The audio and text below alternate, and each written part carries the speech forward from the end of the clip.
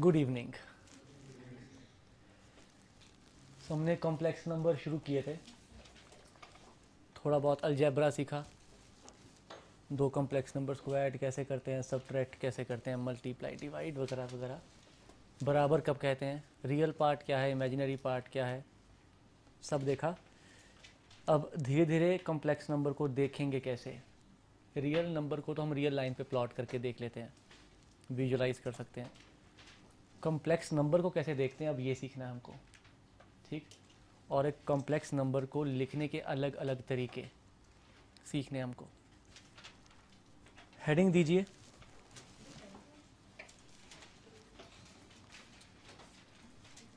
आर्गेंड plane और complex plane, कुछ भी कह सकते हो इसको।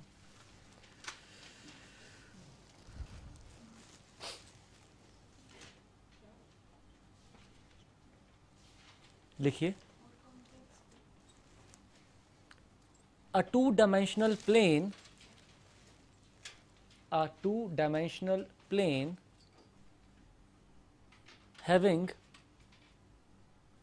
having axes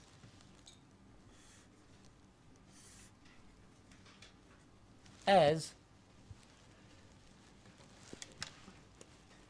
one is real part of z, other is imaginary part of z.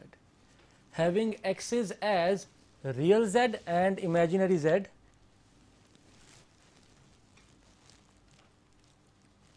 is called argand plane.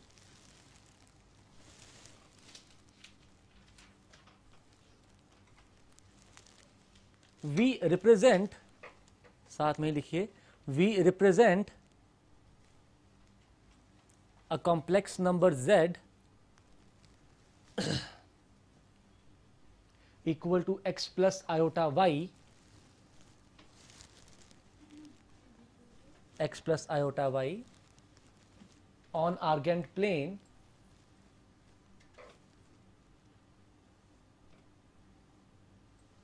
by the point x, y। अगर एक कॉम्प्लेक्स नंबर है x प्लस आयोटा y, तो जैसा कि हम जानते हैं कि इसमें एक रियल पार्ट होता है z का और एक इमेजिनरी पार्ट होता है z का, तो ये नंबर दो नंबर्स से बनता है, ठीक। तो हमने क्या किया, ये ले लिया रियल एक्सिस, ये ले लिया इमेजिनरी एक्सिस। रियल पार्ट को यहाँ प्लॉट किया रियल एक्सिस पे, इमेजिनरी पार्ट को यहाँ प्लॉट किया इमेजिनरी एक्सिस पे। इससे जो पॉइंट मिला x, y, we say that this point denotes z in this plane. Now इस प्लेन में इस नंबर को लेके मैं क्या क्या कर सकता हूँ। सबसे पहली चीज़, अगर मैं इसको ज्वाइन कर दूं तो मैं इसकी दूरी निकाल सकता हूँ रीजन से। आपने थोड़े बहुत वेक्टर्स पढ़े हैं, मैं इस वेक्टर की लेंथ निकाल सकता हूँ, which is x square Y square, ठीक। मैं इस वेक्टर का एंगल निकाल सकता हूँ एक्स एक्सिस के साथ, थीटा। दिस, ये जो दूरी है इस पॉइंट की ओरिजिन से, इसको कहा जाता है मॉड्यूलस ऑफ z। ये जो एंगल है जो ये x एक्सिस के साथ बना रहा है, उसे कहा जाता है आर्ग्यूमेंट ऑफ z, ठीक। ये फिगर बनाइए पहले।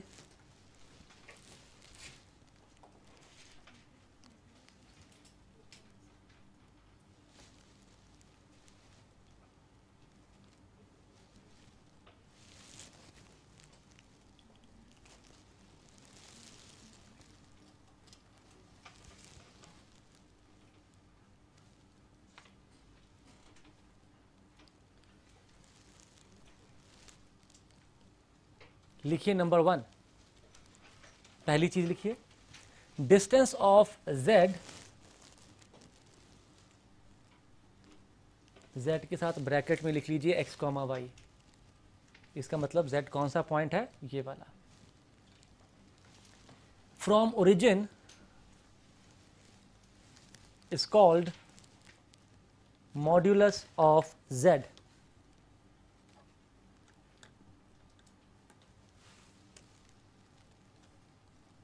So number 1, modulus of z को ऐसे डिनोट करते हैं, इन जनरल इसको r भी कह देते हैं, जस्ट अ नोटेशन। इसकी वैल्यू क्या है, square root x square plus Y square. इस चीज को r भी कह देते हैं।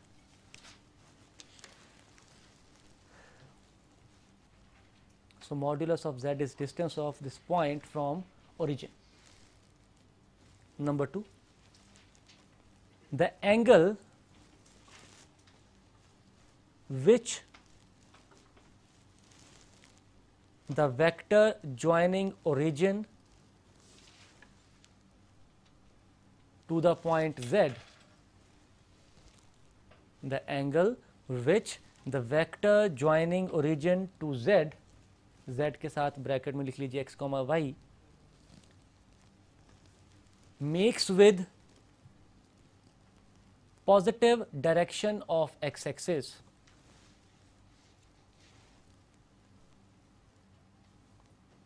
is called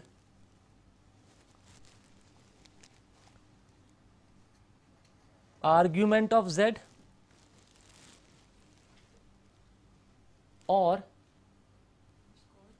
is called argument of z और amplitude of z।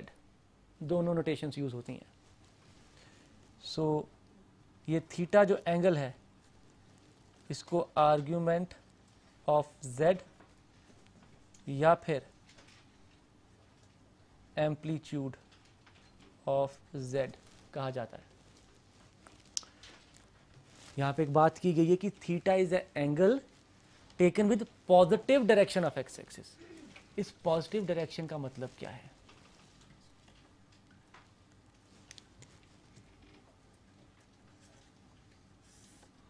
मान लीजिए ये एक्स एक्सिस है और ये एक वेक्टर है, ठीक, ओरिजिन कहीं भी हो, ये सिंपल मैं जनरल नोटेशन बता रहा हूं। पॉजिटिव डायरेक्शन का मतलब होता है जिधर एक्स बढ़ रहा है, एक्स इधर की ओर बढ़ता है, एक्स इधर की ओर कम होता है, राइट।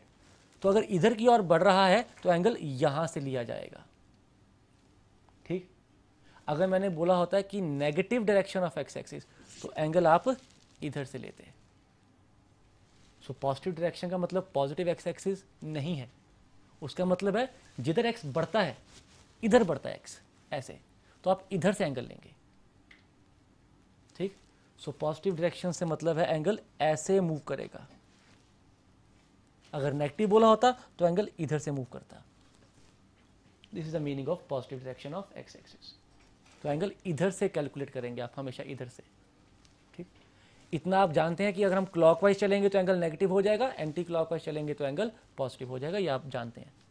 इधर की ओर एंगल बढ़ता है, इधर की ओर एंगल कम होता है, ओके, ठीक। हाँ जी, ये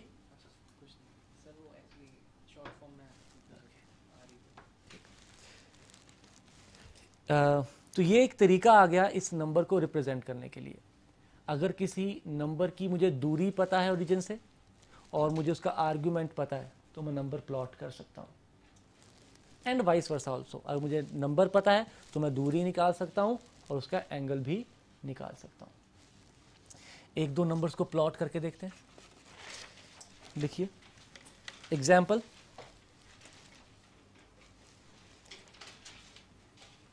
मान लीजिए z है 1 प्लस आयोटा, ठीक। अगर मुझे इसे प्लॉट करना हो मैं क्या करूँगा, सबसे पहले एक्सिस बनाए, this is real of z, this is imaginary part of z, then I will see कि मेरा रियल पार्ट और इमेजिनरी पार्ट क्या है। मेरा रियल पार्ट क्या है 1 को प्लॉट कर दिया, इमेजिनरी पार्ट क्या है,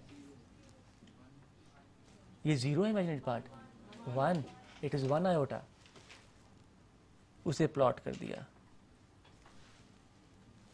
यहाँ से मेरे पास पॉइंट आ गया 1,1। अपराजिता कोई डाउट आपको? ओके, तो दिस इज द पॉइंट जो मुझे चाहिए था। प्लेन में ये ऐसा पड़ा होगा, ऐसा दिखेगा। इसके लिए क्या क्या कैलकुलेट कर सकता हूँ, मॉड बताएंगे क्या आएगी, so this r will be root of 2। I can calculate this theta, कितना आएगा π/4 या 45, because this length is 1, this length is 1, so tan theta is 1/1 यानी कि 1, so theta must be 45, से π/4 लिख लेते हैं। तो इस तरह से हम इसको देख सकते हैं। क्लियर? नाउ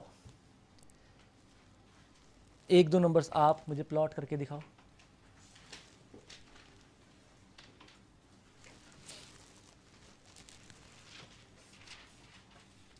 आप प्लॉट करिए √3 प्लस आयोटा,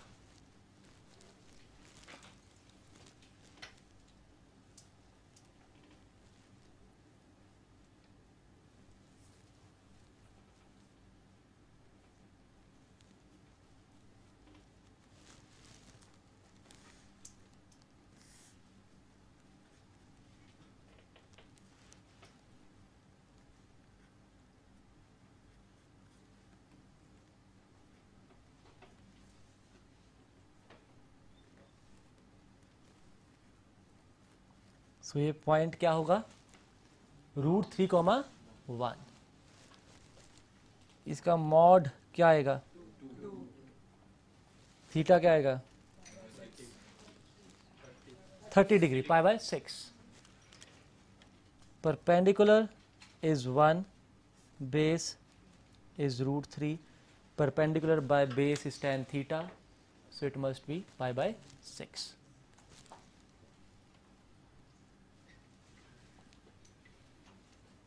एक और प्लॉट करके दिखा दो, बस फिर हम आगे चलेंगे।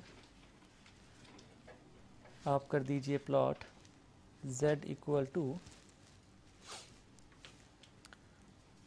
1 माइनस √3 आयोटा।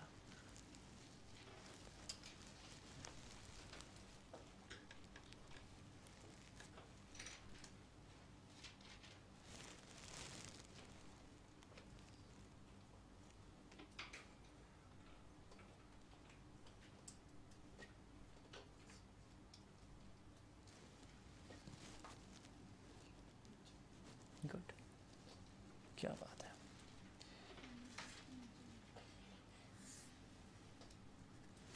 चलो देखिए, this is real axis, this is imaginary axis. यहाँ मैंने एक्स वाई लिख लिया, this is real part, this is imaginary part. Okay, real is 1, सो 1 कहीं यहाँ पे होगा।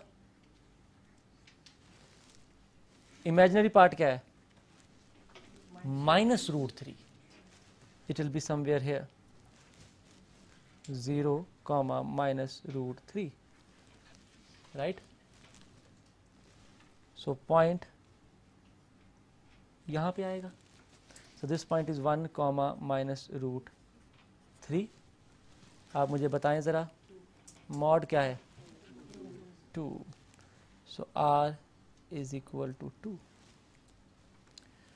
बात आती है थीटा की। दो तरीके हैं मेरे पास, या तो मैं यहाँ से यहाँ तक गिनूँ पॉजिटिव एंगल, या फिर सीधे यहाँ से नीचे गिरा दूँ नेगेटिव।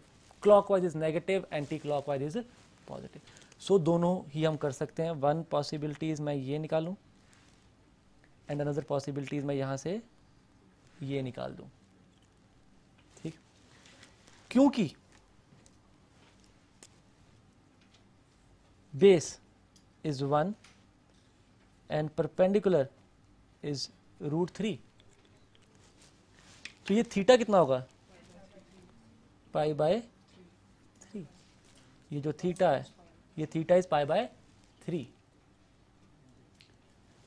तो मैं this angle is π/3, theta is not π/3, this angle is π/3।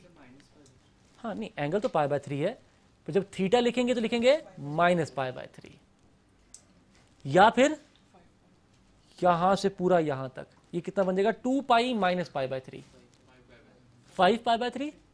तो आप यहां पे इसको 5π/3 भी कह सकते हैं या -π/3 भी कह सकते हैं, राइट। तो लिखिए, इसी सवाल में लिखिए mod z equal to 2 and argument of z 5π/3 और -π/3।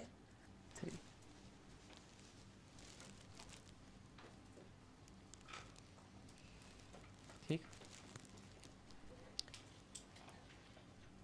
तो हमें अब कॉम्प्लेक्स नंबर को देखना आता है।